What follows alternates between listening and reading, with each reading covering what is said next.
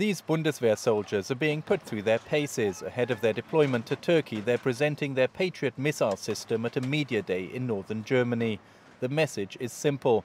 Germany is ready to help protect its NATO ally. We're very well prepared. We tested it over years, and we just came from Crete, where we did a live firing with our missiles, and that worked perfectly. So optimistic and looking forward. The German parliament has agreed to deploy 2 Patriot batteries to Turkey. The aim to protect the Turkish population and deter any spillover from the civil war in neighboring Syria. My current expectation is that we'll deploy mid of January with around 350, 400 soldiers, and we'll be ready a few weeks after that with our weapon system. The exact location where the German Patriots will be set up has not yet been confirmed. A German advance team is currently in Turkey making preparations.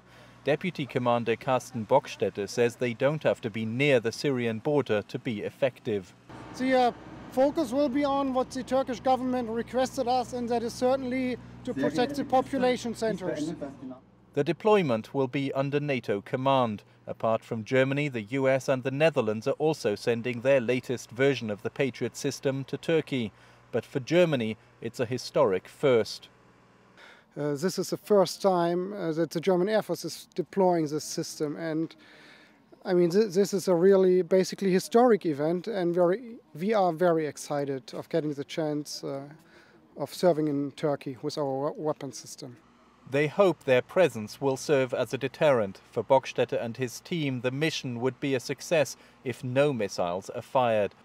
I'm Mike Mühlberger reporting for the NATO channel from Warbelow, Germany.